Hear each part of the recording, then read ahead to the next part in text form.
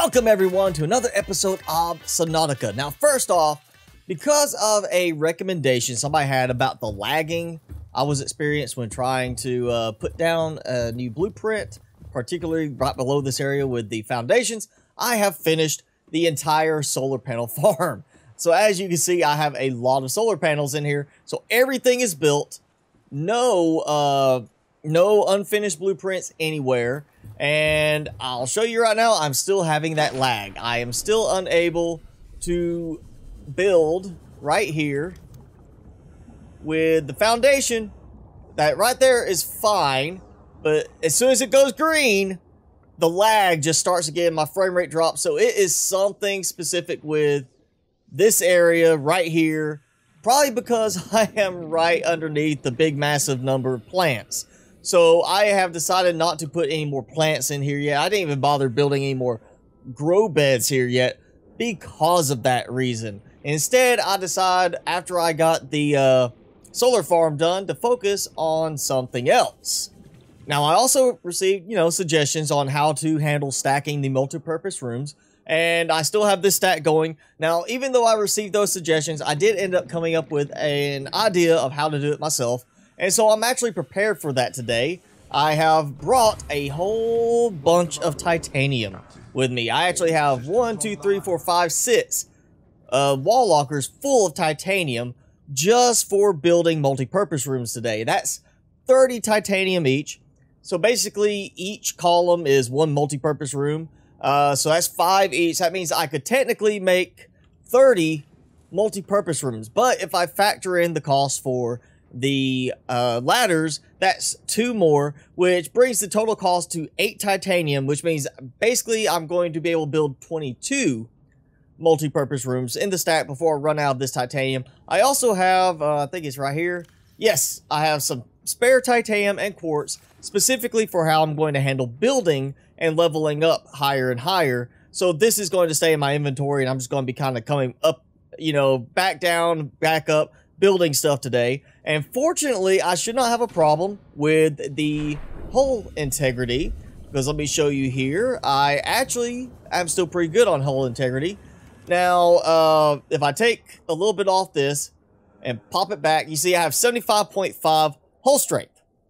The multi-purpose rooms decrease by 1.25 in hull strength each. So basically, if I add 22 multi-purpose rooms to it, and I've got notes here, make sure I got the numbers right, that should be 27.5 reduction to my hull strength, bringing my total hull strength down from 75.5 to 48. So I will still have plenty of hull strength until I start adding in a lot of windows. So I will have to do some thinking in terms of how I want to lay out windows and the reinforcements to keep the hull strength up. I'm not sure if I want to just make them match identical to each level or do them in a rotating pattern, but that's something I'm going to be thinking about. But let's go ahead and start building up, and I'll show you the little idea I came up with that I'm sure other people have done. I just realized this is probably the most sensible way to do it. So let's go ahead and give this a try as I climb all the way up. So we'll pick this side, I think. Yeah, we'll do the plain eye compartment. And what you're going to make sure you do is you can actually build like this in the corners and come walk out and then dismantle it afterwards, which is the nice part. And then just one hatch. So that's, 2 titanium for the eye connector, 2 titanium for the hatch, plus glass on the hatch right there. So, or the quartz on the hatch. And that means I can stand up here and place down another multi-purpose room, and then reach up as high as I can, go in, build some more ladders, and just keep going up and up and up as high as possible. And I still think I'm going to be fine. I'm not going to bump into anything. And I do have some ideas for once the tower is up high enough, I will be making some actual hatches that come out on the sides here. Yeah, it's actually starting to lighten up a bit. That's good. But basically, I think what I want to do is I'm going to have like a little, a little walkway that comes out here to this spot. One that goes over there. There's actually a little dirt path up there from the old Dagazi group, I guess. So I want to have it like kind of walk out there. Like this is a nature walk type thing. You come in here and then climb down the mini ladders, back down lower, and get back into the rest of the base. But okay, so that is as high as I can go. So now I just come in here. I'm going to pop the hatch, then pop the eye connector, which is a great thing, meaning I won't mess up accidentally. And, well, if I can get the eye connector, it usually has been, you got to target just the right spot for it. There you go. It's a basic compartment. Yeah. Little tricky to get these, but it does work. So, I should do a couple of ladders. I decided to build them in the middle too, because I will be placing, you know, windows and things like that in. I didn't want them blocking a certain window. So we're going to do it like this. Let's see how much. Yeah, I've still got plenty. I think that should be, I can't go. No, I can go one more. Okay. One more. It's too bad you cannot build a ladder onto the roof of any of these. So I have my 4 there, and I have 5. So yeah, that one titanium that was left down there in the Cyclops in that one locker. We'll have to drop something else out of my inventory, but I'm gonna go ahead and get some more of these rooms put in place. Let's see how high we can get today on the tower, at least. Okay, so I'm getting up above some of the ground level where I can actually see blue sky in the distance. And yeah, so you see I've got this little spot here. I think I could probably line it up with the hatch over here and over there. If I might have to do like a little, I could probably do the corner hatch and make it work. Maybe actually I might have to do it off of this one, like come off this way and have it where you kind of jump up to it, because that looks like it might be just a little too low. But I can build out and have little walkways to allow you like a little nature walk, hike, you know, trail. And you just thought, we're gonna go for a little walk, enjoy the, you know, alien planet, you know, rare land mass that we have right now. It's like, you know, it's rare to find dry land, especially this, you know, this populated with plants. In most cases, you know, what we got, the mountain island doesn't have a lot of plants on it, and this does. So yeah, that's we're gonna be able to do it. Not gonna worry about those spots. This is where we have, like, I think I can see a little bit of the trail there, and there should be a trail up over that way. So yeah, this will be helpful. But you see just how high I'm getting already. It makes me almost want to try to build like a trunk that goes over to each of the mountain peaks maybe at some point. But for now, I just want to see how high we can build.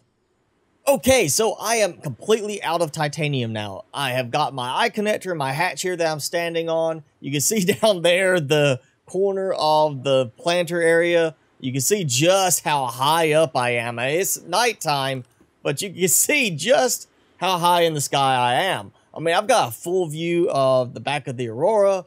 You know, nice view of the moons. Yeah, I guess moon, that might be a planet. I don't know. But yeah, I've got a good view all the way around. I think I might be able to disprove the flat earth people from up here at this point.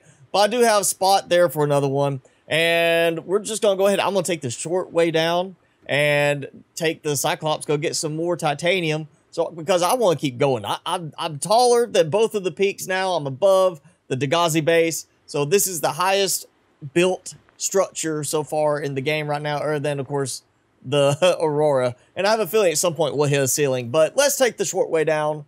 The big, you know, the dive into the lagoon.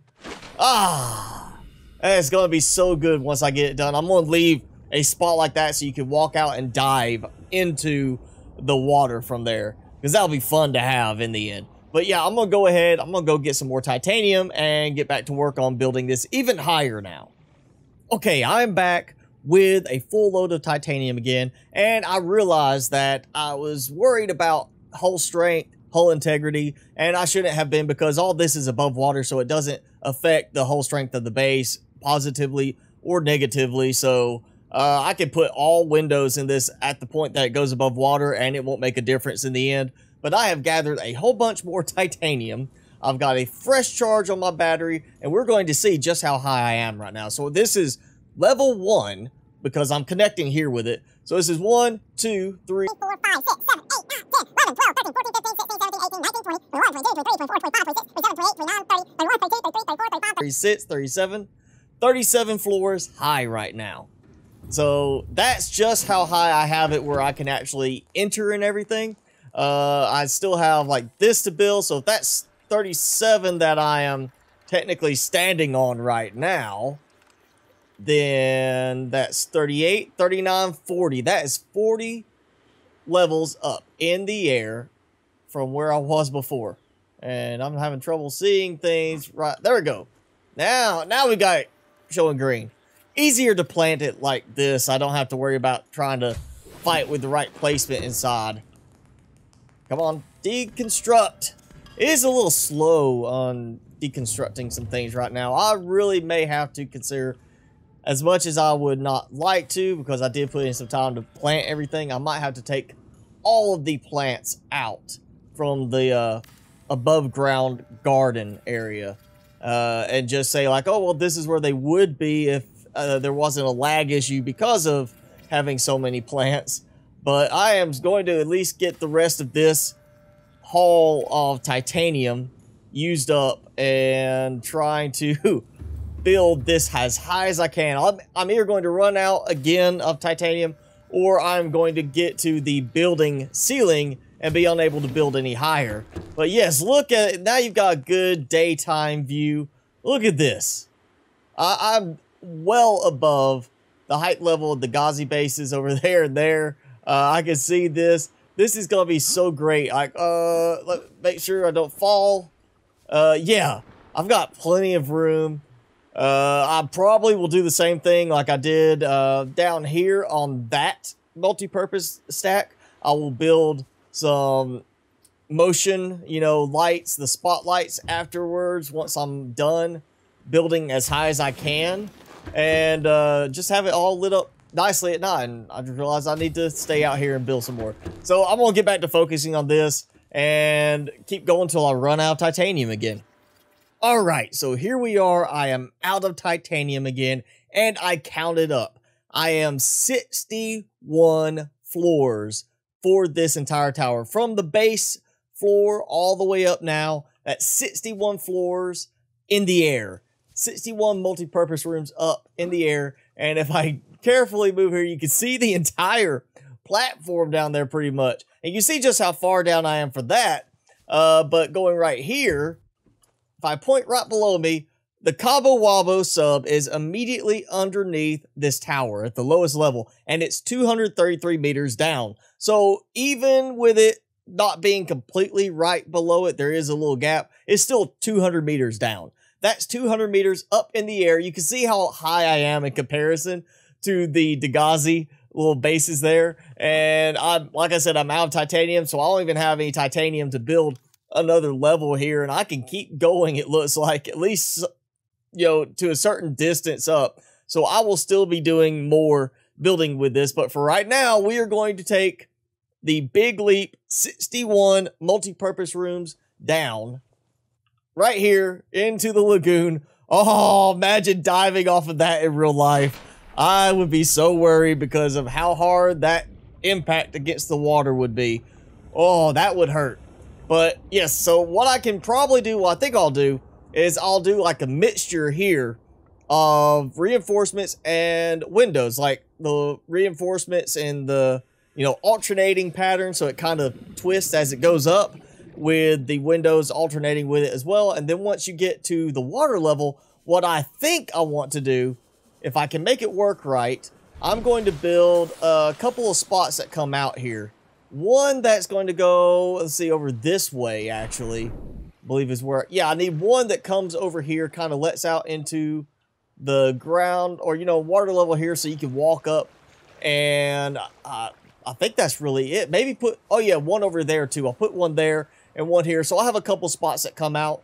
Maybe put even a platform up here if I can make it work right in terms of height level. So it'll be like, oh yeah, here's a little play area for the kids or whatever. Like I said, I also will have some branches that come off up there to the different hiking paths around the island. But for the most part, once I get to, I think starting with this floor, I'm just going to do glass windows all the way up, because that will not negatively affect my hull strength for the rest of the base, so I can just pretty much start working my way all the way up. And you see just how high that is, how far up I will have to go even from here.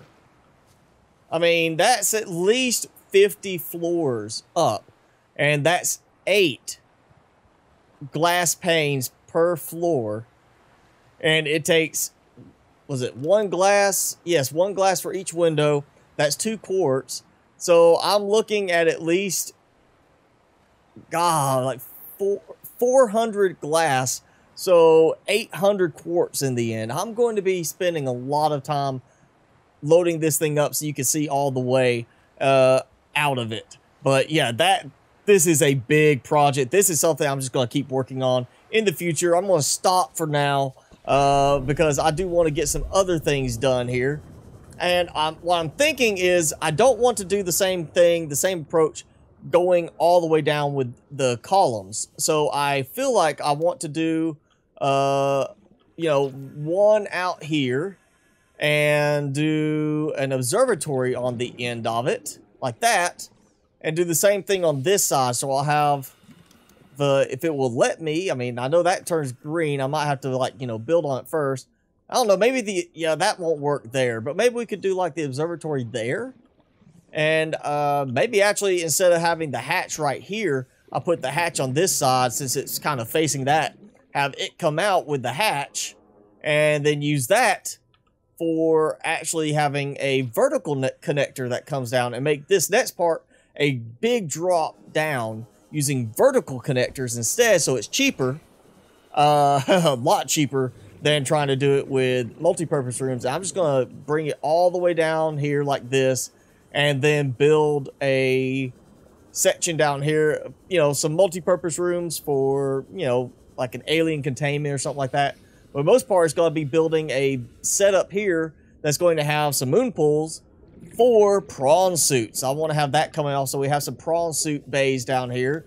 And of course, it connects all the way back up by vertical connectors to that section there. And then I might, you know, go find, like I said previously, find some geothermal vents nearby and do like a really big network of thermal plants down here as well. Even though I'm producing over 7,000 power with solar panels, just to make it feel more realistic, having a ton of power and having plenty of backup power. That's probably what I'm going to end up trying to do in the end. But I do need some titanium for that, and once again, I'm out. I have gone through, let's see, it was 180 titanium I started with, and I went and got the exact same amount again. I filled up all the same containers. So yeah, I'm looking at as over 300 titanium I have burned through today for just the tower so far. So I need to go find some more titanium again, as well as maybe start getting some glass going for that. But I do still want to try some other stuff.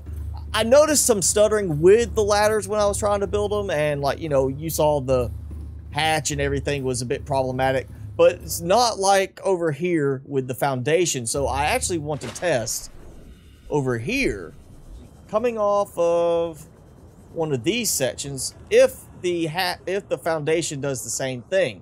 And wow, yes, so something with the foundations right now, the way they render, something like that causes a lot of stuttering right now, probably to do with the plants I have growing up top. But you know, worst case, I'll end up just taking those out and have it be like, oh, this is for the plants, we just can't use the plants because of the rendering engine. I do need a place for a large set of alien containments now too. So I do want to actually build off a little bit more on this. That might be what I do instead, is have that as the drop down, the vertical connector drop down to the next spot below, because you cannot build a vertical connector off of the underside of a multi-purpose room, unfortunately. It does not want to line up anywhere. That is really unfortunate. That would be so easy, just have a, you know, it'd be a multi-purpose room on a stick. But it won't let me do that. So I'll probably build this down as the column, the vertical connector column, so it cheaper to connect below. Build an observatory off of this, because that will fit there. It should. And I might actually build this out and create a set, like do a branch where it comes off of here into a series of 3 multi-purpose columns of, like, say 5 rooms each, that just kind of, you know, goes down this way. And those columns will be used for producing fish, for food, for biofuel, whatever. Mostly probably food. I'm going to go with Oculus. I'm just going to make sure I've got really big containers for Oculus. Get a ton of Oculus in there, which probably will not help my lagging issue anymore either. But yeah, that's another project there. That's a lot more titanium I have to get.